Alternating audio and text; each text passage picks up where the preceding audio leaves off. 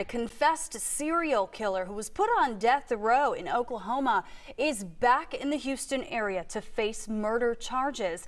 Extradited to Friendswood for murdering 3 Texas girls, including Kelly Cox. And Fox 26's Tiffany Justice spoke with her mother tonight and joins us live. Tiffany. Right, Reece was brought back here to Friendswood, where in 1997 he kidnapped 12-year-old Laura Smither from a park. I've been real emotional this getting him back to Texas because I feel very strongly about, I know he did it. I mean, it's not that, but I want him held accountable for the lives he took here in Texas, which would be my daughter Kelly, Jessica Kane, and Laura Smither. The mother of Kelly Cox speaking with Fox 26 after learning the news Tuesday night that the confessed serial killer William Reece is back in Texas.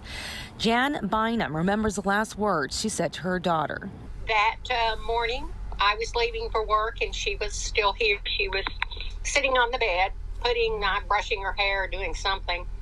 And I remember I said to her, I said, honey, I love you, honey. I'll talk to you later. See you this afternoon. Those were the last words. Little did I. Kelly was only 20 years old and was a student at the University of North Texas when she was kidnapped during the day close to the Denton Police Department. She was studying criminology when she herself became a victim. She was very organized, methodical, and that was, and she said, so I need to get these classes out of the way this summer so I can do that, so I can graduate in May of '98. It was several years later, in 2016, her body was located in Brazoria County. The now 62-year-old confessed murderer faces the death penalty in Oklahoma after being convicted in 2021 and is now back in Texas to stand trial for his crimes in Galveston and Brazoria County. Now, we do know that Reece is indicted in Galveston County for the murders of Laura Smither and Jessica Kane, and in Brazoria County for the capital murder of Kelly Cox. Reporting live, Tiffany Justice, Fox 26 News.